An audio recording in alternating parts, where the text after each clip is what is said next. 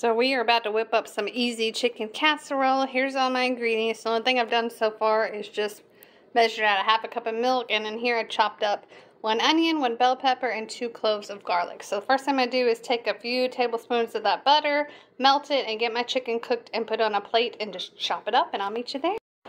So my chicken is done. I'm going to let it rest a bit before I chop it up so I don't lose all those juices.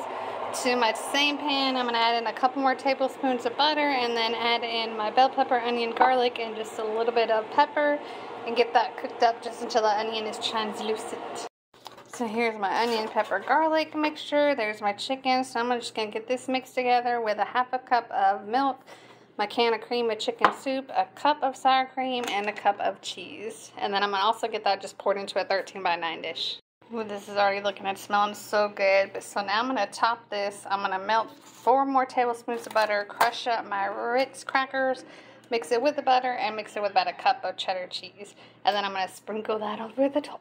Alright, so now I'm going to bake this at 30 to 35 minutes at 350. While this is cooking, I'm going to be cooking up some rice because I'm going to pour this over it. And I'm also going to cook some green beans as a little side dish.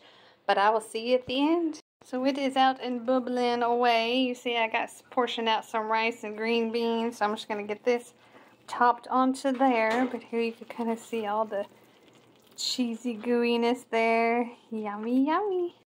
So here they are. I got about 6 full portions. I got some with green beans, some with peas. But I mean 6 whole meals. I mean you can't beat that. Super easy and delicious. Enjoy.